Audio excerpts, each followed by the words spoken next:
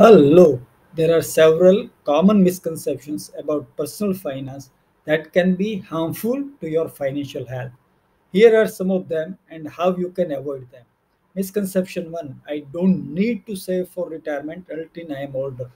The reality is, the earlier you start saving for retirement, the more time your money has to grow.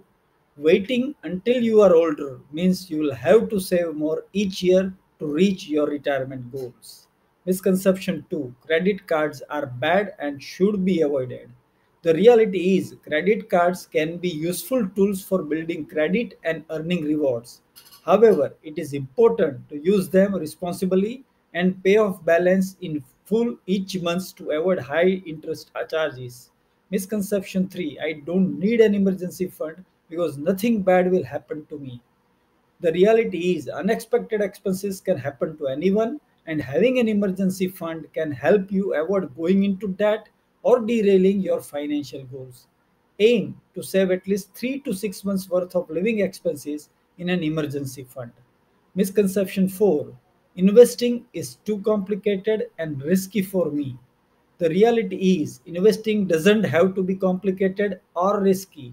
Start by learning the basics and investing in low cost index funds or exchange traded funds. Over the long term, investing can help your money grow and outpace inflation. Misconception 5: budgeting is too restrictive and takes too much of time.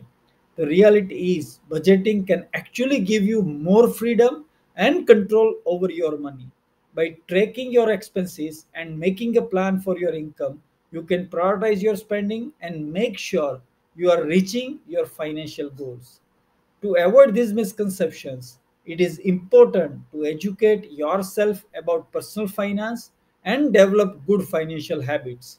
Read books, take courses, and seek out advice from trusted sources like SEBI registered investment advisors. By taking control of your finances, you can build a strong financial future for yourself.